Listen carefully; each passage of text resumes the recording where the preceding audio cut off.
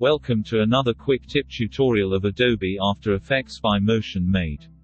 In this video you will learn how to make your keyframes loop continuously without duplicating keyframes in After Effects. Okay, create a new composition and also a new solid.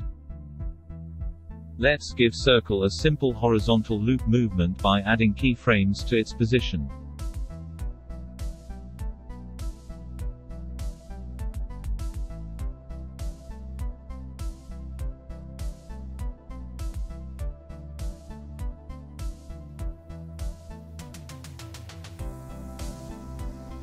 If you are not seeing the layer switch panel, you can expand that from below.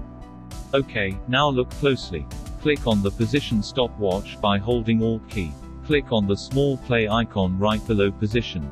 Go to Property, and click on Loop Out Duration option. Click outside in the timeline. Here, our keyframes are now in continuous loop. You can loop any keyframe property and After Effects will add the expression for you on its own. Subscribe Motion Made for more creative content.